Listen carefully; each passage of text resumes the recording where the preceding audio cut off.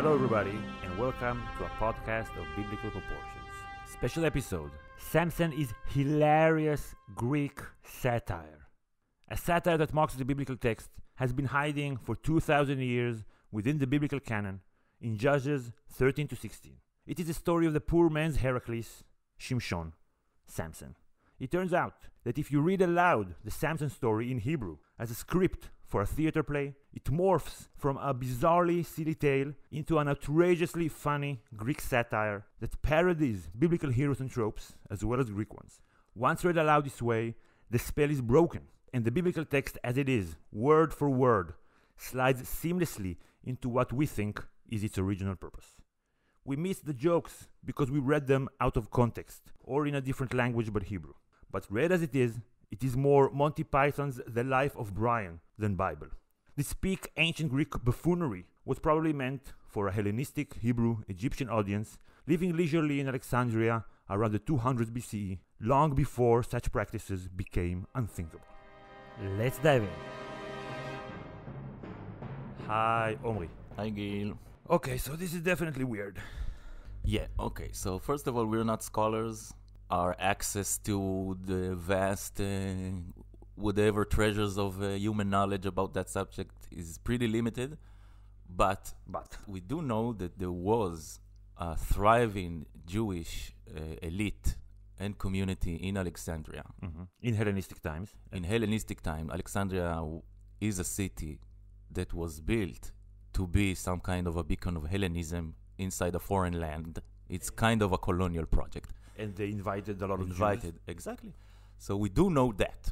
Scholars also point out about the obvious tropes that are reoccurring in the Samson story that are kind of that are influenced, influenced or referencing or making a mock of Hercules.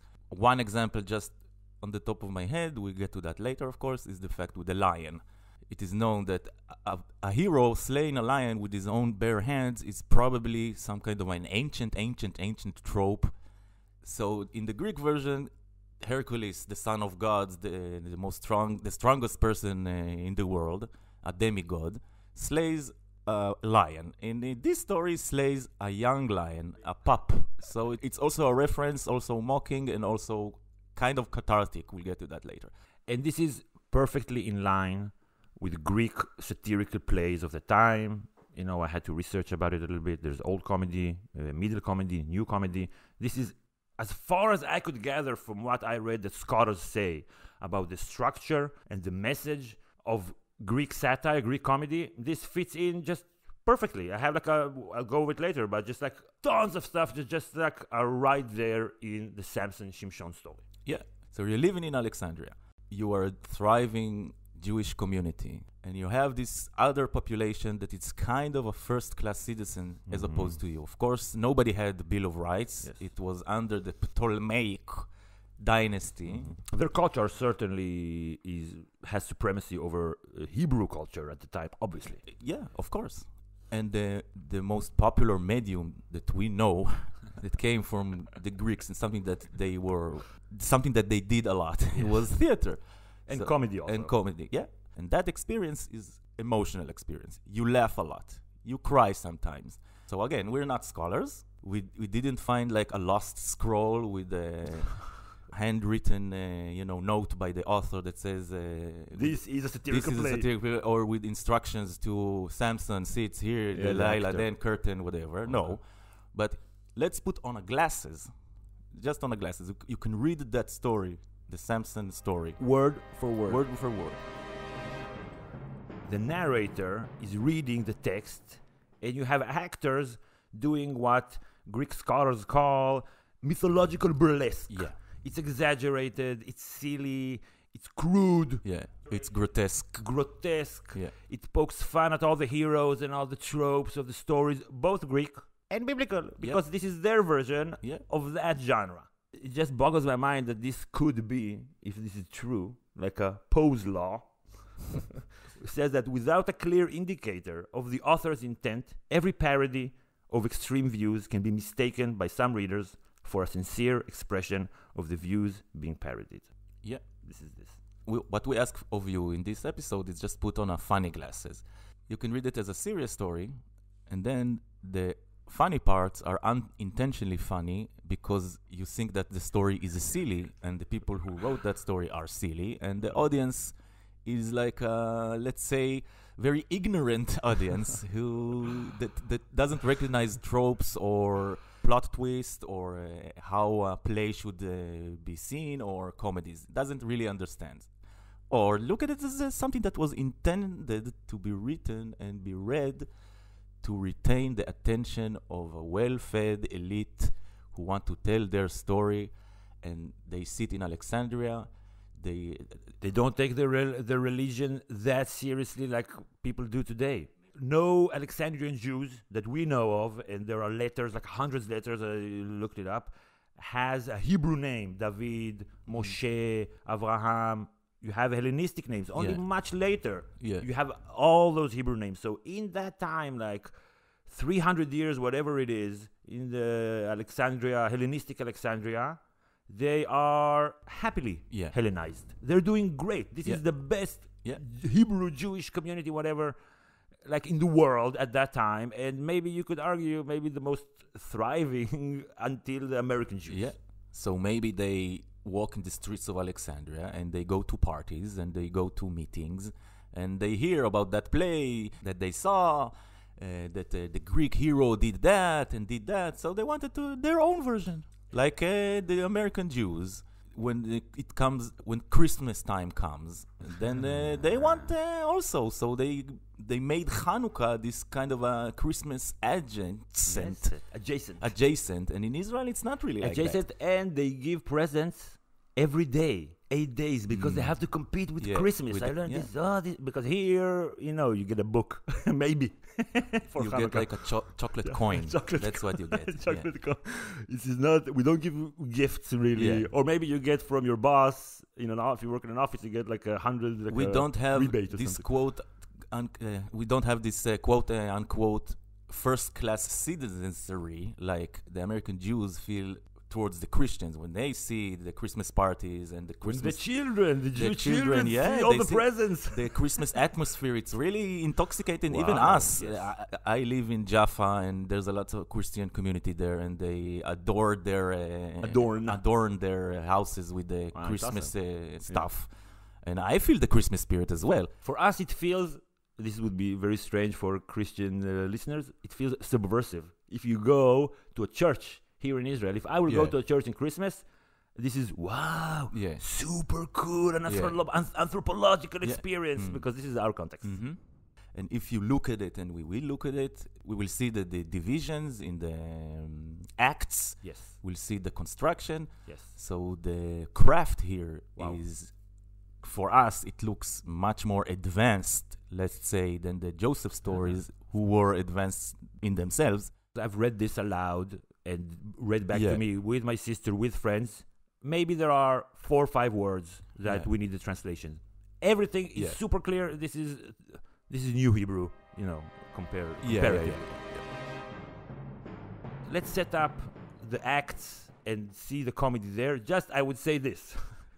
It's either a supremely well-crafted comedy that hits all the beats of comedy, and just I cried laughing, my friends cried laughing, super funny, or somehow mistakenly someone meant to write a serious biblical tale as it is in the time where people are doing satirical plays, and somehow, even though the intent was to make it serious, if you just read it in a different tone, it somehow is perfectly funny. That can happen as well, but no, I don't think so. It's just hard to believe that someone could be so good as an idiot, and all the silliness of the Bible is so condensed and just like so well crafted, the language and the wording, that somehow it's like you're supposed to look at it a different. I don't know. It's like it's either Monty Python or it's either The Room by Tommy, whatever his name. That it's such a bad movie that it became a cult movie, and people enjoy it because it's so silly. I don't think so. It's a possibility. The human genius and the human stupidity is endless. It's like chiseled. Yeah. It's just perfect. Yeah, I'm with you. Okay. So we are now in Judges 13, Shoftim Yud Gimel, for our Hebrew reading audience. So let's start with the first scene, the birth of Samson. This is, again, as far as I can understand it, along the lines of Greek comedy. The first act is like the origin story. So just imagine the context. The Greeks, the Hellenists, they have all these very elaborate and long origin stories about this hero that was born out of this and out of that. The seed that hit the ground on this December Wednesday noon, whatever. And his mother really hated him, and this, she did that. Wow. Here, how did the stories of the Hebrews start? There was a man from Zoar. His name was Manoach, and his wife was barren and didn't have kids. Yeah. So this is like, haha. These are our stories. You can actually act it a different way. A friend of mine, shout out Ohad, he acted it a different way. That when you present him in Manoach, this is Noach. Okay, he's just like stupid. Yeah. And then when it says that she's barren, maybe he's trying to put his arms around her, and she's like moves around because this works better for the for the rest of the scene. Because basically what happens is both times she's barren, doesn't have kids. A strange man comes to her house when her husband is not there. Yeah. And then she goes to him, and you can imagine her hair messed up. And she's like, a strange man came over, now I'm pregnant. Yeah. Twice he comes when her husband is not there. Yeah. So put on the comedy glasses, and it's like an opening scene that tells the people, have a good laugh.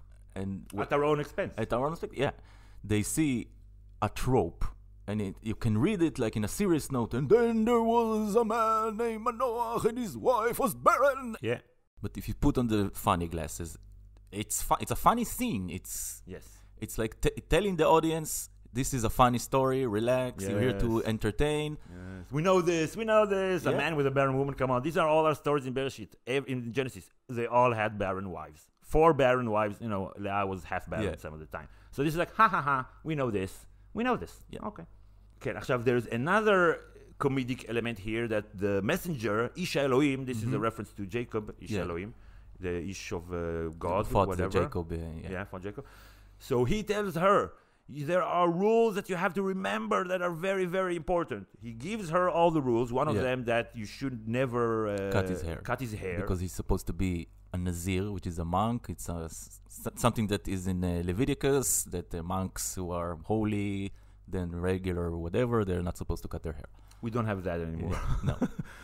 And then when she goes to her husband and she relays the rules, oops, she omits the most important rule. And then the messenger of God, he himself omits it. So like the audience is like, oh, because they know the story. Yeah. They've seen it already. Yeah.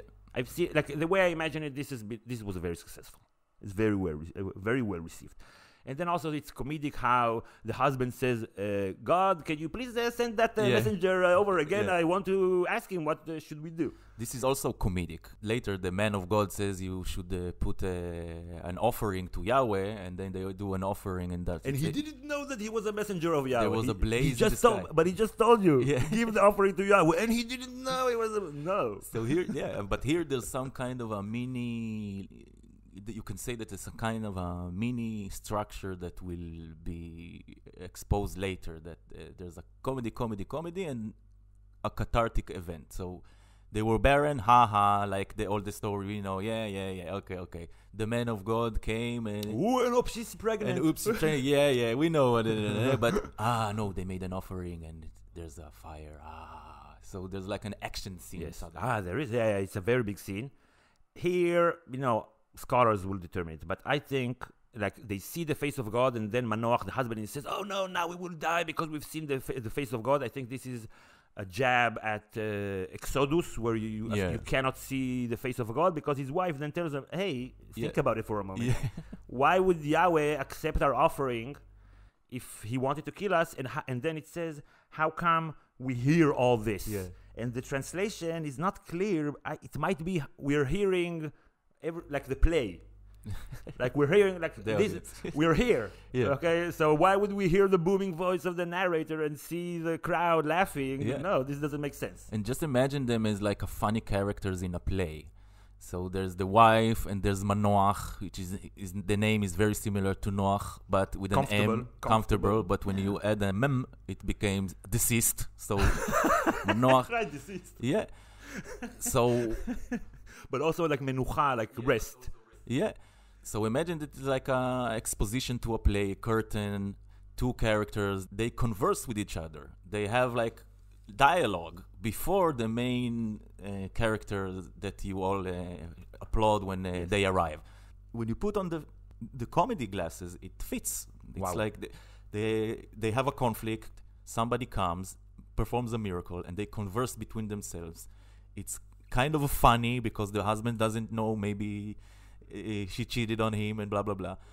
So Maybe yeah, she didn't want to have sex with him. This is what I said at the beginning. Yeah, that she yeah, puts, yeah. his arm around her, and she's like, she goes away. Yeah, she's barren. Yeah. No, she's not barren. she's not barren. His penis is manoach. Because they had their penises out a lot in these kinds of plays. Yeah, It was a thing. And Yeah. Shimshon will have his penis out Yeah. by the end. So maybe that was it. Mm. Like not their actual penises, but just like a prop, a penis prop. Right. Okay, so then it ends. This scene ends when he's born. This is another clue that this is not a biblical text because it doesn't say where Shimshon's name is derived from. Yeah. I think only like 2 characters of the whole Yeah, Bible don't yeah. have an origin for the name. This is very, very, very, very suspicious. And his name is Shimshon, which is obvious that is some kind of shout out to Shemesh. So Sun sun. God. Yeah.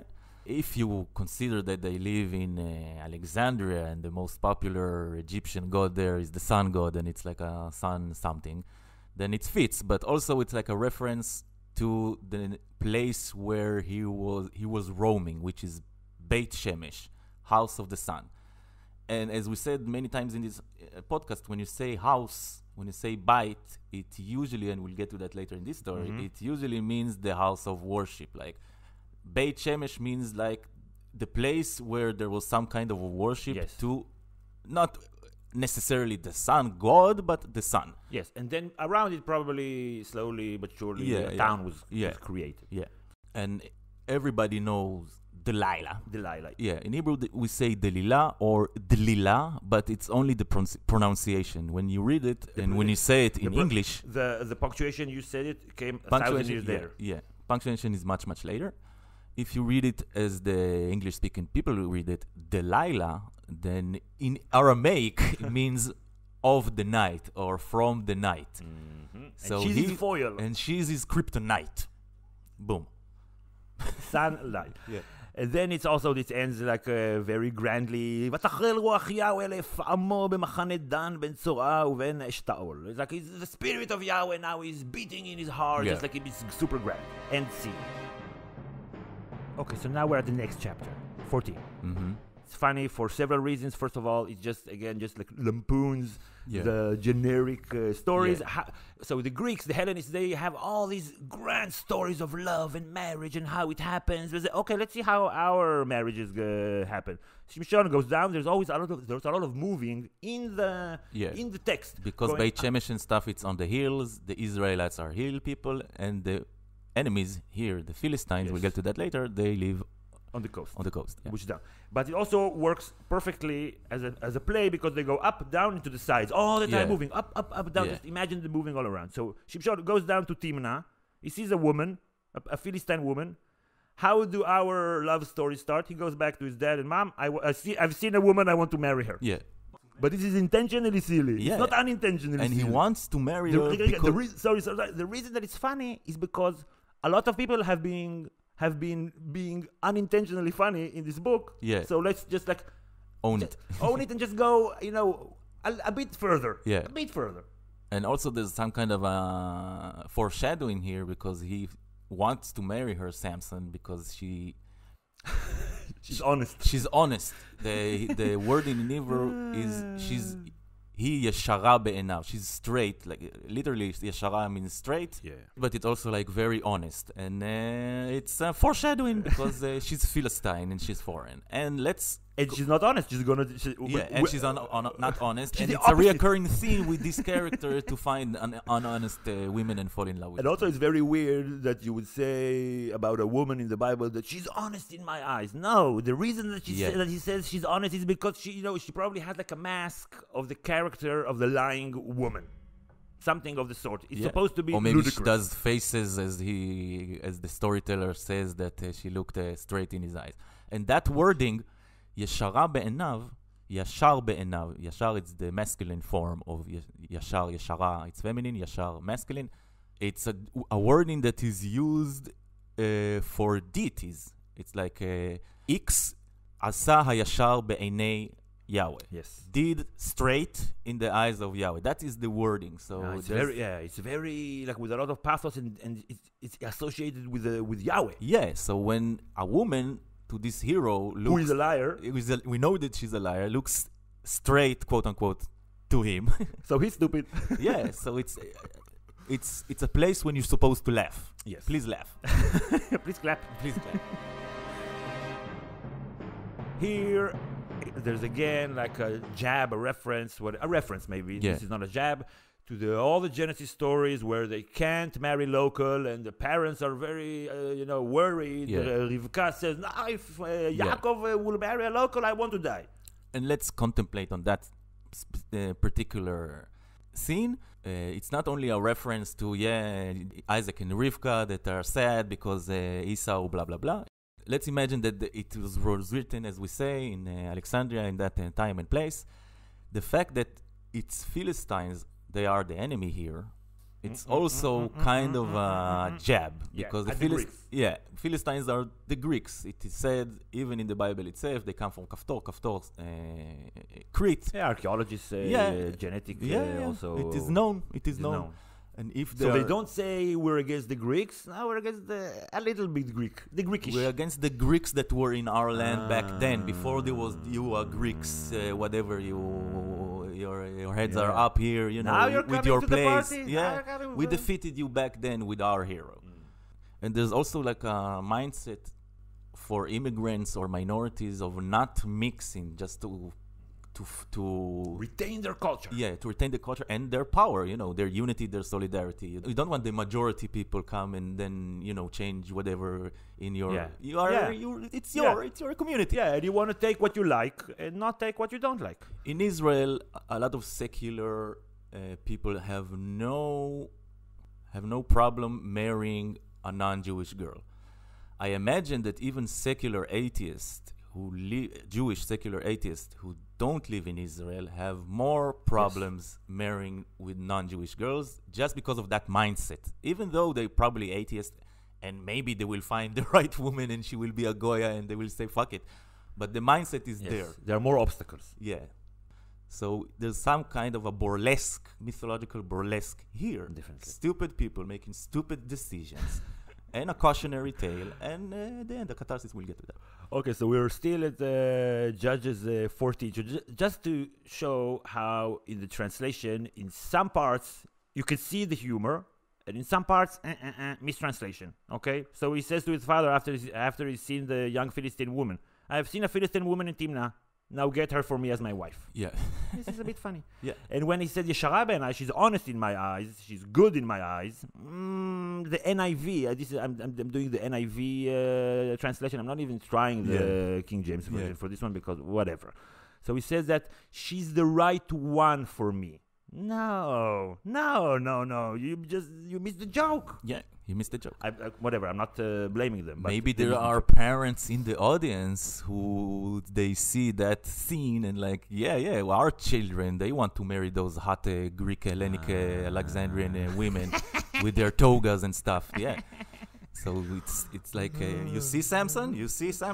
They nudge their children in the audience. You see that?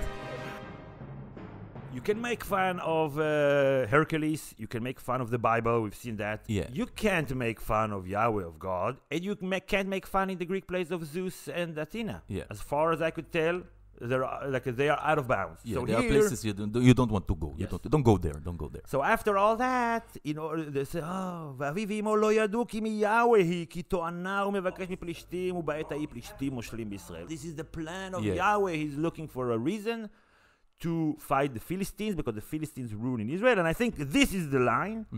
This is the line that made this story part of the Judges and of the books, because the Judges is folk heroes who live under foreign rule. Yeah. And here it says this, so they added, we didn't mention. We skipped the first verse of chapter 30, because this is like the template of all of the stories in the Judges book. Again, the Israelites did evil in the eyes of the Lord or Yahweh, and Yahweh delivered them into the hands of the Philistines for 40 years. So this is just like the addition template, and also there are later additions say that he judged Israel for 20 years. So we just ignored those. Yeah. It was Yahweh that was in charge of Samson falling in love with a Philistine woman. That's what we're talking about. And it's also kind of a Greek thing to me, because Yahweh works here like some kind of a Greek prophecy. He lets events play out because Samson has fate to fight against the Philistines. So it doesn't matter if he does something, quote unquote, not good, because it's part of God's plan. So here Yahweh works kind of like in a Greek manner. The mindset here is a belief in fatalism. It's a Greek thing to do. We see that in their plays. What does that mean? For example, there's a prophecy for a king that his son is supposed to kill him. So good premise. Yeah, so this is like, it's going to happen. It's the fate. It's your fate. It's fatalism. It's going to happen. Yes. But that king, now that he knows it's going to happen, wants to change the outcome. So he thinks he kills his son. He banishes him, throw him in the desert or whatever. And then he says, at least this part of the prophecy won't be manifested. But then that child grows up to become Oedipus, and in some random encounter kills his father and marries him. So it's kind of here. All the randomness that will follow is the plan of Yahweh. Okay, so here after that, this is Heracles. He goes down, he doesn't kill a lion, but a baby cub. As it says, Omri, very grandly, that they go down to the place, and then there's a lion cub roaring towards him, and it's super ludicrous. ותצלח עליו רוח יהוה וישסהו כגדי, כשסע גדי ומאומה אין בידיו. And he slayed the lion as if it was a lamb with nothing in his hand. Just imagine on the stage, it says that the narrator, then he walks, and there's like a little furry doll of like a cat, and he just kicks the cat, and he's like, wow. This is like perfect. The huge gap between the biblical narrator that says that he did this and that, and what he actually just kicked the cat or something. It could also be that he's doing something grand with a silly little cub, and that's like, why would you put a cub in it? If it's young lion. A young lion. Yeah. Why not a regular lion? Or a big lion. Why not put a big lion? The biggest lion. The biggest lion. And since that day, there weren't any big lions in the land anymore. Because this story is exactly the kind of story that if were written seriously, because when you see all exaggerations, when he hits 1,000 Philistines and he does like incredible stuff, so they exaggerate the prowess when it's comedic, and they downplay the prowess when it's comedic. It's just like it's always perfect on the beats of the humor. So then again, he goes, speaks to the wife, speaks to the woman. She's again honest in his eyes. And then there's the whatever. He doesn't tell anybody that he killed the lion, that he found honey in it. This is to be referenced later. Next scene. They have a feast for a marriage. He's supposed to not drink wine. That's one of the things that he was told. You're breaking the law.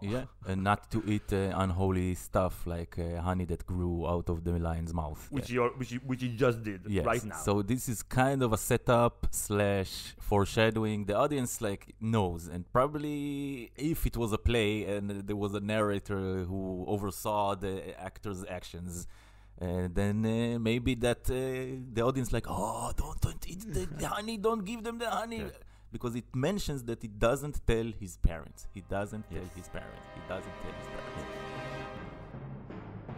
Okay, so here, this is hilarious.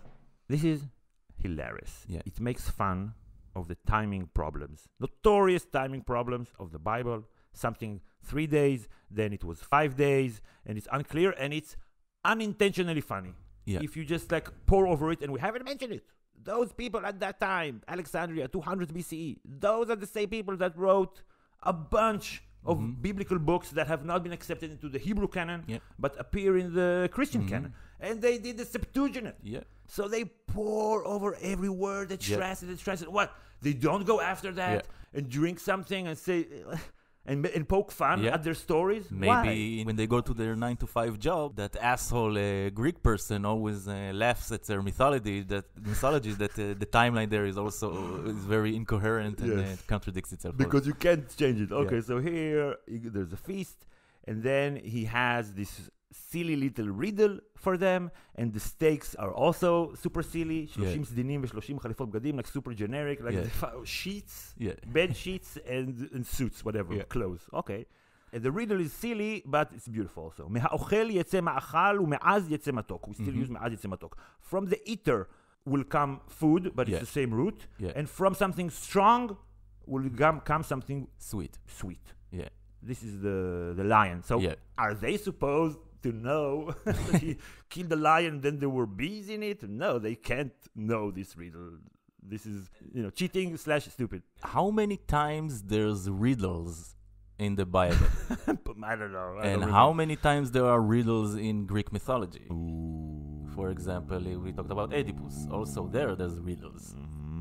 So it's again, And this is scholars say that, I just had to, go on a search engine and find what scholars say about this story. They say that all these are references to Achilles, to Samson, Heracles, but also Achilles because of his hair, I think. I don't know if scholars say like the heel, the hair, that's like his weak spot. Yeah, weak spot. Yeah. So then for 3 days, they could not give the answer. The translation NIV says on the 4th day. They changed it. Fake news. Fake news. My goodness. Okay, so the way that it is actually they couldn't tell him the answer to the riddle for 3 days. And on the 7th day, hilarious. They changed it to the 4th day. And the way even that it's printed on the book is exactly how I read it. They couldn't tell him the answer to the riddle for 3 days. And on the 7th day, and then next line it continues. So it's not supposed to be read in one way, just like at one time. It's supposed to be funny. The line here subverts expectations because they riddles for 3 days and on the 4th day, but here it's on the 7th day, so it's a comedic timing. Yes, it's a setup and a punch. Yes, and it's a release. Yes, we know we have those stories. We can make fun of our stories too. We can make fun of them. Look, just like you do. And then again, this is funny if you read it in a comedic tone.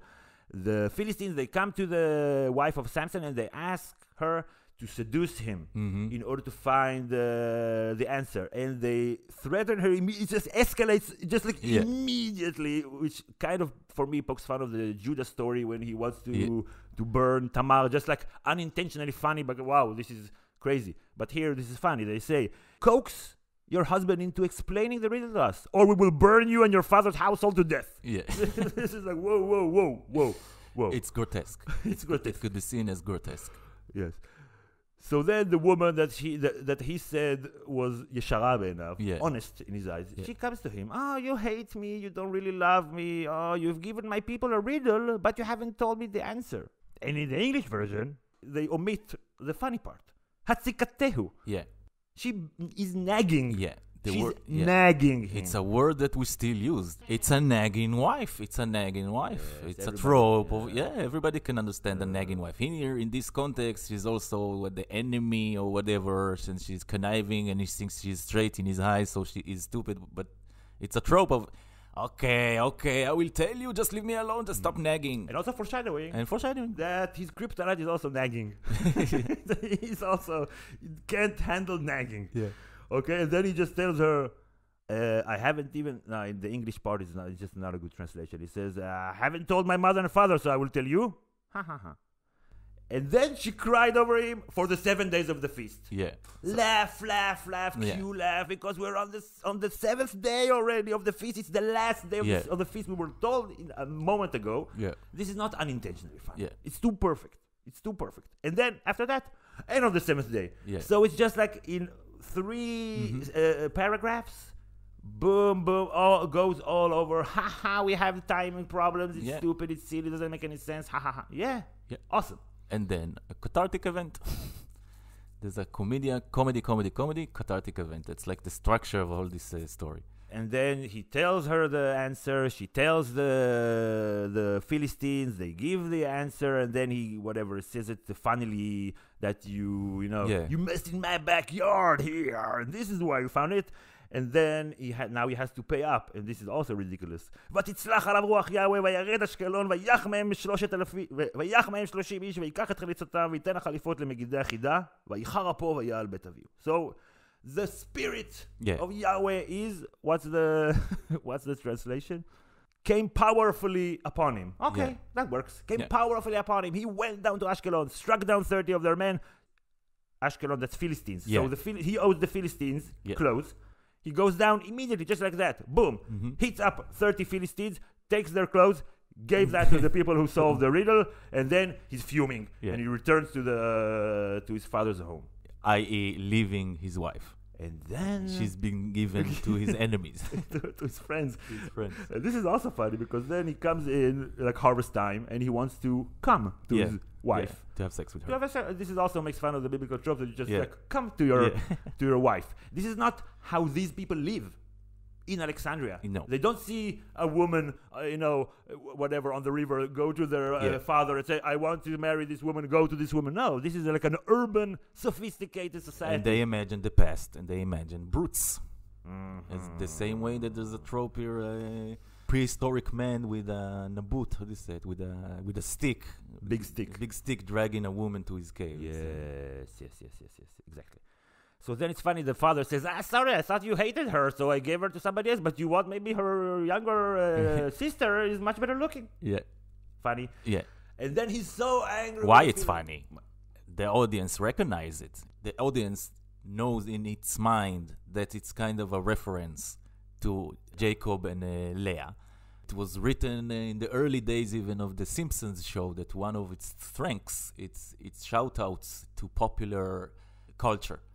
The thing that happens inside the audience mind is kind of a dopamine release. Exactly. Oh, I know that. When you know that. Oh, you didn't have to you tell recognize. Me. Yeah, I recognize it. And you feel smart and you feel in the know. So here it looks, if you put on the glasses again, it fits. It's a trope that was supposed to be funny. So then he exacts revenge in the most ludicrous way, and then you can imagine it that it is overly ludicrous how Shimshon acted out on stage, or maybe he does something really, really silly and menial, and the narrator says that it's just incredible stuff because he says he caught 300 foxes. Yeah. Okay. Very random. Tied their tails together. Okay. And put like a torch in between the tails and just release them. Release like a swerving fireball into the crops. Just go and burn them. You don't need to catch 300 foxes. And that tie them could up be and put it some kind of reference that was lost in time. I think a lot of the ludicrous exploits, the way that scholars explain these like references to earlier judges that also are, but there you can see the language is ancient. The language is new and perfect. It's mythological burlesque. So there's something very magical happening. A guy taking 300 foxes and defeating his enemies, but it's also at the same time really grotesque. So the product here is maybe something that is lost in time. It's supposed to be funny, cathartic, sad, emotional, not at the same time, but at the same product. And then the Philistines hear that Samson did it because his wife was given to, according to the NIV, his companion. His colleague. So his comrade. So the Philistines went up and burned her and her father to death. Yeah. Hilarious. Like they said.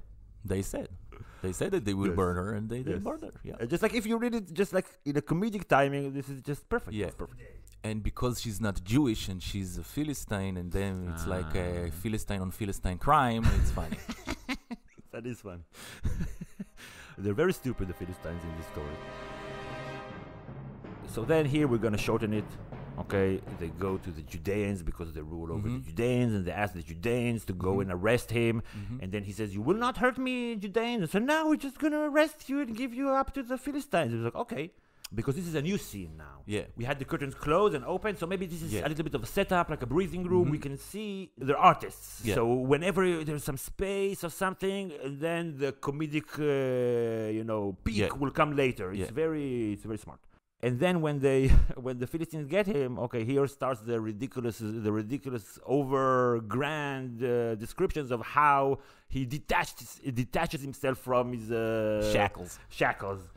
And he comes to a place called Lechi. Yeah. Remember the Lechi? Yeah. It means cheek Chick. in Hebrew, Lechi. And again, the Spirit of Yahweh comes very powerful upon him. The ropes on his arms became like charred flax, and the bindings dropped from his hands. Then, finding a fresh cheek of a donkey, they translate it as jawbone. Yeah. No, it's cheek. The same word. He finds a cheek of the chalk of an ass of a donkey in a place called cheek. Chick. A fresh donkey's cheek. What's that? He finds a fresh donkey's cheek in a place called cheek. Come on, hilarious. You find a cheek of a donkey? What the hell is that? He takes the cheek of the donkey. He hits 1,000 people. It's like Obelix. Yeah. It's Obelix. And then he says, after he he makes fun of the Philistines, he says, "This is why I call this place Chick Hill." Yeah. So I came to a place called Chick. Yeah. I found a chick. I slew 1,000 men with the cheek of a donkey. The cheek of a donkey. And this is why I call this Chick Hill. Chick. This Chick. is Chick heels. And the It's cheek a of new the donkey neighborhood. is also like an ass chick. Yeah. This is Yeah. an ass, like literally ass cheek. This is lechi chamor. Yeah. I think It works in English also. if you were an elite in the ancient world, especially if it's true that it's in the time of the Jewish community in Alexandria, then a donkey, for you, it's a very funny animal.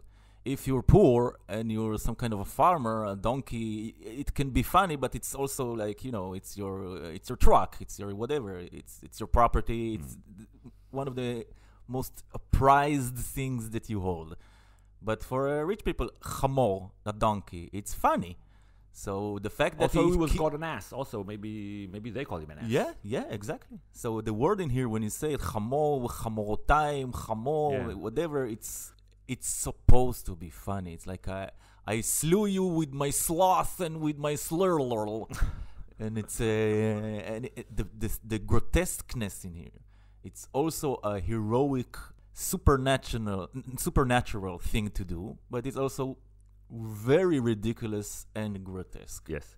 I think we have to say something about the effort that we need to exert in order to say what in the Bible is intentionally funny and unintentionally funny. I think it either says something about the power of perspective or just like the unwillingness to open ourselves to other possibilities that we didn't think about, because we have to explain that this is all not unintentionally funny 1,000 times, perfectly crafted by accident, but intentionally funny, poking fun at those tropes. Yeah. Because this is Inside the Bible. Inside the Bible, because this is the genre of the times. Like, there's no reason to see it any other way, I think.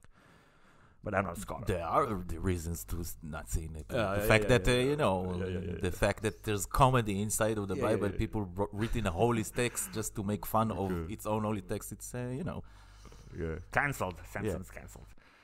So then there's a reference to either when Heracles was thirsty and had to drink water, and the water came forth from the stone, or maybe it's also kind of a shot at Moses, like ridiculizing when they needed the water and it came out of the stone, and here is just like ridiculous. Yeah, it's a large man drinking lots of water, and it's like feasting and shoving into his mouth like lots of like chicken wings or something like that, and really grotesque and ridiculous. And here, maybe the portrayal was like he lifts a kind of a well and drops it, some kind of a rock with the water inside, and just gobbles it down. And then he throws it, and he names this place accordingly. So this is again, it makes fun of the naming names. Of the naming names. You go around, you do something. Now this is the name. Yeah. You go around, and also the contradictory tales of the origins of the name. Sometimes Beit El is called because of that. Yes. Sometimes it's called that. Be'er Sheva twice. Yeah. Exactly. Episode 16. This is the height of the whole thing. Now we come to the crux of it. Yeah. Sorry. וילך שמשון עזתה וירא שם אישה זונה ויבוא אליה. This is just, again, intentionally funny. Yeah. He went to Gaza, saw a whore. One day Samson went to Gaza where he saw a prostitute. He went in to spend the night with her. No, it doesn't work in English.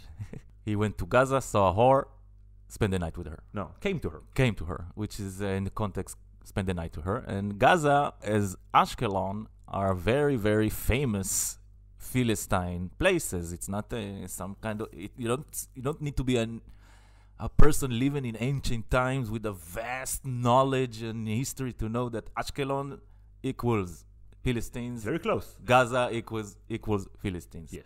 So then they ambush him all night long. And their plan is to wait until daybreak and then attack him. Yeah. Okay. And they wait. Because they're stupid. They're Gazans, Philistines. And then he only slept half of the night. Ooh. And he went up and became, again, a poor man's Heracles. Yeah. Took the gate. Yeah. He just went up the mountain for no reason. Yeah. You didn't have to take the gate. You can just like walk out or hit them.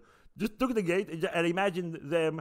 You see them sleeping like whatever near the gate, which is like the background. He just like takes the gate, walks off, and they wake up, and there's no gate there anymore. Takes like a giant door or something. And it's very extravagant the way it's portrayed. And it's also a setup.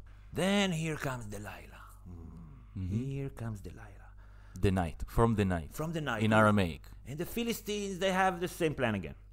But now they're not going to threaten her with burning. They're going to try to coax her bribe her with money. What they need from her is information. They want to know how come he's so strong and how they can beat him so they can tie him up and imprison him. And I imagine her like having like a conniving face and just like trying to hatch a plan. And she comes in and her plan is, please tell me how come you are strong and how I can defeat you and arrest you.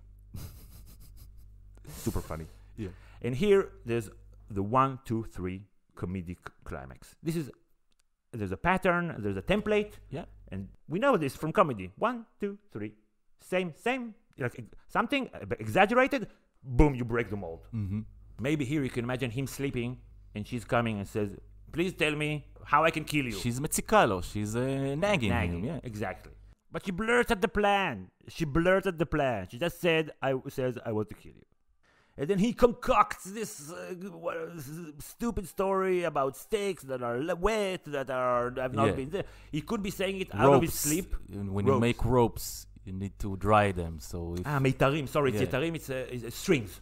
Strings that are moist and have not been dried. Here is how you can kill me. You can imagine him maybe just acting it out, exaggerating or thinking on the fly, or maybe sleeping and just like saying blah, blah, blah, blah, blah, blah, because he knows that he's trying to kill him because you just said it. Yeah. And we know that this answer is not true. And then there's a template.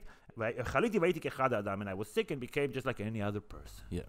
You do this and I will be sick and like any other person. So then the Philistines come over, they bring the stupid things that he said, and they tie him up, and there's someone waiting in the room, and then she screams, Plishtim alecha shimshon. Philistines are on you, Samson. The Russians are coming. It could well maybe some kind of an ancient children thing to, Plishtim alecha, wake up, Plishtim alecha. Okay. And you can imagine him waking up, and as the biblical text is describing how wonderfully strong he is, he just like cast this aside or something. But he snapped the bowstrings as easily as a piece of string snaps when it comes close to a flame. Yeah. So the secret of his strength was not discovered. And then Delilah what the first thing is like, I asked you, how can I kill you? Yeah. You told me, I tried it out, it didn't work. So you're a liar. Obviously, this is the problem here. You didn't tell me how to kill you. It's a problem in our relationship if it can't be, the communication here is supposed to be honest. Yeah. I asked you how to kill you, and you lied to me. I can't believe you lied to me. So then he tells her just told that you need like new ropes that you haven't worked on them. It has to be something elaborate, okay? And again, the template, and I got sick and became just like any other person. And there's a guy in the room. There's a person stalking in the room, sitting, waiting. Yeah. This could be one night. Yeah. And he's going to sleep, waking up, going to sleep, waking up. It's the same act. It's the same act. There was curtain here, and one day she came, blah, blah, blah. So then she goes, she takes the special, magical, whatever, ropes. She ties him up. She says, Plishtim alecha Shimshon. And he just casts them away as string. Yeah. Oh my goodness. Easily. And we know that it's not, that the new ropes are not good because he was already tied with new ropes before. So this is the second comedic beat. Yeah. Boom. Now, the pre-climax, the third comedic beat. Okay? She tells him again, oh no, you lied to me. You lied to me. Tell me again how I can arrest you, imprison you. And then he starts to tell her the answer. And just like the way it's written. Yeah. You don't, in the template, the end of his sentence, I got sick and became just like any other person, it's missing. And it's immediately what she says. So if I just like act it out. It's like in the middle of the sentence. Like she didn't wait for him to finish explaining how to kill him. And already she's trying to kill him. Like he's saying, whatever, my brains, he put him with the machine. If you will put my machine in my brain. And he wakes up. And he just like, whatever, carries the machine, whatever, a la rogue, it's what it's called. The loom. Loom? It's a loom. Okay. So this is, everybody's pissing their pants now. Everybody's laughing. And again, she tells her, oh, you said that you loved me, and 3 times you have lied to me. And this is also very comedic. She's nagging, like we said, it's a comedic act. For men. Yeah, for men. Because it doesn't make any sense. And she's nagging. Yeah, she's nagging, and she wants him to tell her how she's. So it's also like a parody of the nagging woman. Like Hercules. Hercules also was betrayed by a woman. Sorry, it's also a trope parody and whatever that you can. The men in the audience and the patrons of the place can identify. And patreon.com biblical proportion if you want to become a member. But the thing that she's asked of him is the secret to his powers. So it's kind of like very poetic that the nagging woman just want to defeat you. They want to know your secrets and nag you. And no. Even in English, it's funny. She said, "How can you?" This is the NIV again. How can you say I love you when you won't confide in me? This is the third time you have made a fool of me and haven't told me the secret of your great strength. And then let me first read the English of it because that's also funny. With such nagging, she prodded him day after day until he was sick to death of it. Yeah. In Hebrew, it's more funny. This is the part when I read it this past week. I burst out laughing. Oh, that was weird. I'm reading the Bible, and I'm laughing like out loud, not like eyebrow raising funny. This is silly. No, I'm like, what the fuck?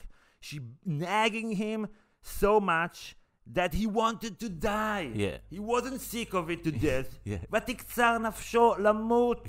He wanted to die. This is why he told her how to kill him. Yeah. This is perfect. Yeah. And then the mood changes. Yes. Comedy, a cathartic emotional event. So you had 3 times of comedy gold, then another kind of a comedic, pretty much comedic that he wants to kill himself because he doesn't tell the secret of how to kill him to his wife, and she nags him so much that, okay, I will just tell you, kill me already. Yeah, I know what it is. I also have a nagging wife, and I also want to kill myself when she's nagging. This is why it's so funny. But now it's serious. Now, okay, it's the action part. And okay, just now, by reading. You don't need to laugh anymore, audience. Now you can be serious. It's some kind of it's like the movie Scream, the 90s movie. It is a horror movie. You won't show it to children because it is rated and categorized as a horror movie. But it has many, many comedic elements in it because the experience of going into the movie, it's not also it's a horror movie, so your emotions supposed to be fear all the time. No, you need to relax. You need to have an experience here. You spend a lot of you spend from your money. Time. Yeah, you spend your time with us here in the movie theater, and we want you to laugh, to cry, to be scared, To feel smart. yeah, exactly. And Scream, it's like that. But there's another layer after Scream, like the scary movie, whatever franchise, that it takes Scream, which is also in itself kind of a Parody. comedy slasher parody. It parodies the parody that parodies the parody. There's an extra layers in that. So what happened if people in the future, your Yeah. future Kazakhis, they found the Uzbekis. scary movie, Uzbekis, sorry, that was racist. they find in one library or whatever Yeah. folder, they Yeah. found the scary movie, the Scream, and others really actually scary movies. Yeah. Only the scripts. Yeah. Only the scripts. Yeah. They don't see Yeah. the movie. Yeah, they don't see the headshots, the character, With you the know, music, because they don't see the facial expressions. And there's also music in the Greek plays that Yeah. has to augment the experience. I don't Yeah. know, this is a genre. I don't know if this one has, but I don't know. I'm sure Yeah. you can just make music. That's Yeah, you could have a harp and a flute. The flute can be like very comedic. The harp can be very relaxing and getting you into the scene. The same way that you have like a telenovela, which is supposed to be a drama with serious issues. You know, I'm pregnant, I'm cheating on you. But there's also like kind of a ridiculous characters there. And when you see them, the music changes from like it becomes like more like tum tum tum tum tum Yes. tum. So it we can well may imagine a play that is being played with music, a Greek product. Basically. You can just like sense in the air the writing. Just like now, it's different. Now he's telling her the secret. He confides in her. Now there's time. Before it was 1, 2, 3, punch, punch, punch. And she goes to the Philistines and she tells them, now you have conversations. Before you didn't have conversations, it had to be tight. Yeah. Now we have to prepare for what's coming. They give her the money. She cuts his hair. They tie him up. And he wakes up and he's like, hey, I'm going to get out of this like all the times that I did before. No, but now shit got real. והוא לא ידע כי יהוה סר מעליו. And he didn't know that Yahweh was no longer with him. And here it's like the Hebrew Judaic version of the Greek very famous trope of an invincible hero with just one little tiny Achilles heel. You see what I Yes. So it's here it's the same, but Achilles is protected by, I don't remember, probably some god or whatever, which said to him, you will have blah blah blah, and your heel is whatever. And here it's in this version, for the Judaic mindset audience, the spirit of Yahweh was no longer with him. Now you know that something is going because he drank wine, ate stuff that he wasn't supposed to eat, and cut off his hair. Yeah, and when the spirit of Yahweh is no longer with you, it's time to get serious. Yes, and then No it longer gets left. serious, Yeah. very seriously. The way they imprison him, they cut out his eyes, they get him to Gaza, they put him in shackles, and he's a slave there. He has to work whatever this big grinding. Who in the Greek mythology cut his own eyes after that the quote-unquote spirit of Zeus went away from him? Yeah, Oedipus. The image of bleeding eyes, it's something from Greek theater. The image of Oedipus was written, I think, in the 5th century BC or 4th century BC. So the image of people with some kind of makeup, ancient makeup, like maybe they crushed berries and smeared it over the eyes or something like that. So it's also a Greek image. And then after this very intense moment, he doesn't have his eyes, doesn't have Yahweh, he's imprisoned. This is also in line with Greek comedy that has that takes tragic templates and combines them together. But the hair on his head began to grow again after it had been shaved. Yeah. This is like a whisper and scene. Okay. Don't worry too much. Yeah. Don't worry too much. Now final act, curtain. Now they describe this temple of Dagon. Yeah. By the way, I just, I'm not a scholar, just read about it this is the only place, or maybe there's another place in this, that mentions Dagon as a god for the Philistines. It was supposed to be Mesopotamian. Maybe there's a reference here that we don't understand. I think maybe scholars can find it out. So here, when the curtain goes away, I don't know what goes away. Opens up. So we see a house of worship. Bite. A house of worship. Bite Dagon. Of Dagon, like the not Yahweh. And again here, when we see the word house, it's a place of worship, and it mentions there that they go to worship Dagon. So and they're very happy. And here it's a place when you say boo, boo. This is why you have 2 paragraphs of them being happy. You have time to boo them. That's very good. The description of the temple here, it's kind of accurate. Yeah, it's a Greek temple with the pillars and the Ionic, Doric. I don't know. I remember from my introduction to history of art, something like that. So they're celebrating the fallen hero that finally they got him, and it's a very good thought. The booing, and then they bring him over. I think he's naked. The way it's described, they use the word schok, which is like has sexual connotations. And he comes in, and then I guess he tries the Delilah maneuvers, but by just like asking directly a question and just like explaining his plan outright. Samson said to this is verse 26. Samson said to the servant who held his hand, "Put me where I can feel the pillars that support the temple, so that I may lean on them." Why would you tell him that? Why would you tell him that you even know that the pillars? He would say, "No, this is just like divulging the plan." And then he describes how many people are 3,000 people and more are in this temple. And then he prays to Yahweh to remember him and to avenge the Philistines. And here it's super dramatic how he holds both of the pillars. It's like a whole paragraph that goes over exactly how he does it. And then he yells, and I think this is like the whole crowd says with him, Tamut nafshi im plishtim.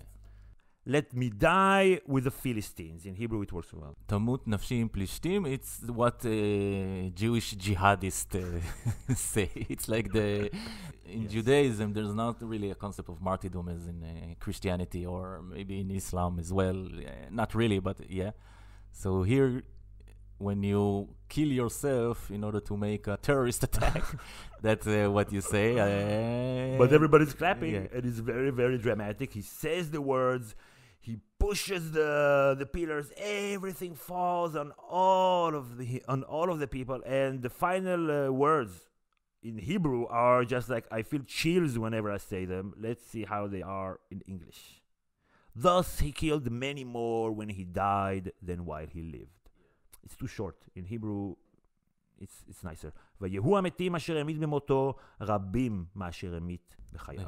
It's nicer. This is the cathartic moment. This is the highlight of the entire play. It's supposed to give you a kind of a inspiring feeling, some kind of inspiring taste before you go home and talk about the play. It's not just laughing. It mixes both, and the final act is catharsis. And catharsis? Catharsis is Greek. And it's not only Greek, and it catharsis was people in ancient times like Aristo already formulated formulas and made science out of how to write tragedies. And in his book Poetry or whatever, Aristo has a chapter on comedies. One of those chapters is Lost in Time. And Aristo says that comedies are like they get the grotesque, the lower qualities of the human beings and exaggerate them, as opposed to tragedies when they take the higher qualities of the human beings and then exaggerate them. So here the stupidity, the connivingness. And catharsis is more associated with the tragedy. But here, catharsis is something that it's like, it's basic stuff when you want your audience to be cathartic, even till today. If you don't want your audience to be cathartic, then you subvert the medium and you do some Bartic stuff to the artistic elite, the bohemia. But for the people, you want catharsis. For the people want catharsis. Yes. So here now, after the curtain closed, and here after Hercules did something along the lines of that in a temple, killed himself, other people. Then his soul went up to the heavens to join his father, Zeus. Here, then his brothers and his father's whole family went down to get him. Down. They brought him back Up. and buried him between Tzorah and Eshtaol in the tomb of Manoach, his father. Boom. This is the exact reference, and this is like, okay, he's not left dead here. He's in the tomb of his father. This is, Abraham, Isaac, Jacob. Yeah. They're all there. Curtain, clap, And standing now, ovation. standing ovation, Yeah. because you also laughed so hard, but at the end you're so emotional. Yeah. It's so many Yeah. emotions. Your tummy worked overtime. Overtime. Because they laughed, they cried, they had cramps in their stomach Wow. all the time. So Wow. the experience after, I don't know, maybe it was a 1 hour play, 2 hours play, half an hour play. Yeah, you could do it different ways. Yeah, the experience was an emotional experience.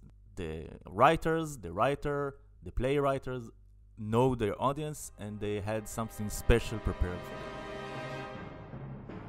Okay, so let's put this in context. If this is true, and we are not scholars, but I say that I acted it out, people acted it out to me, people can act this out tomorrow on the street without changing any word, hence, it's a play. You can say that it's not a play, but if I can do it, read it word for word as a play, then for me, it's a play. Yeah, if you take the first Genesis story and try to make it as a play, or the second Genesis story try to make it as a play, it could work, but not exactly. But not word for word every single time in all the acts. Yeah. No, it's just, you can take Harry Potter and just read it in a different way, and it will become a perfect different story, unbeknownst to man. No, this is not the way writing just works. Yeah. So assuming this is true, this means that, again, story lampooning the Bible along the lines of Greek comedy with its tragic elements and with all the tropes and with all the acts and with all the everything, has been hiding in the Bible, translated to all of the languages, Christians, Muslims, I don't know what to say. This is insane. Yeah. Let me go a little bit over my notes about Greek comedy, about the genre, okay? The plot of comedies usually stretches reality in terms of time and place, jumping incredible geographic distances and rapidly changing scenes. Fantastical elements, a roller coaster ride of satire, parody, puns, exaggeration, colorful language, and crude jokes. Okay? It's popular entertainment. There are not a lot of surviving full plays of this genre. This is full. Yeah. The only thing you have to omit is the first verse and the middle verses of the template, like that he's a judge and he judged this and he did the eyes and behind the bad of Yahweh. Just like this is clear. Everybody knows that there are later additions because this is the template of the whole book they're in. If you put Samson in another book, then you give him a different template. Yeah, we have to remember this is all scrolls put up together in a process that went like 1,000 years since the destruction of the first temple, through the first real codex that it's like the Hebrew Bible as we know it right now. It's in the 11th century AD. It's like it's like 1,500 years later. Fast-moving dialogue, suspense, and also attention to private domestic dramas. This is a new comedy. I think this is maybe when it started. You see the husband and wife and all that, like run-of-the-mill people. Yeah, and not great men. Yes. You also have like the great men, but with regular problems. Yeah, exactly. Like a nagging wife. Okay, so Omri, please sum things up for us. Put on your comedic glasses and read that story. Start with Judges 16. Yeah, Judges 16, and you will the story of Samson and Delilah. That is a love story of betrayal and don't marry goy shiksas. If you put on the comedic glasses and you imagine like a comedian writing it, then it's speaking it and acting narrating it. Then you will see that it comes together. It's not just silly unintentionally. It's supposed to be funny, and it's supposed to be parodic. And I think this is awesome.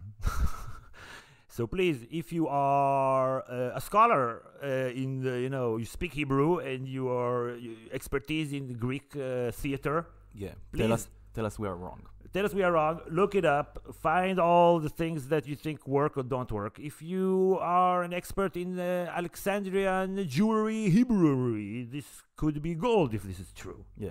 And we encourage people to scrutinize To support it. us on Patreon. No, sorry.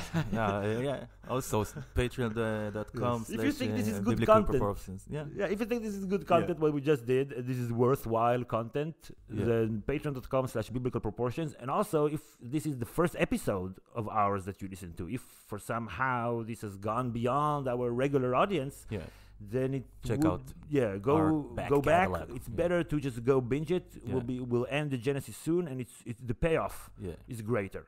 The payoff is greater. And also we have stuff that is, I think, just as strong coming up in the next few episodes. Don't jinx it. So thank you everybody for tuning in. If this is your first time, be sure to follow us. We can continue the conversation on our Reddit page. It's Ancient World Stories. Subreddit Ancient World Stories. If you want to send us a note, go to our website, podcastofbiblicalproportions.com. Scroll down, hit us up, tell a friend in social media about how the Samson story is actually the life of Brian. Hope to see you on our Patreon page. Bye everybody. Bye.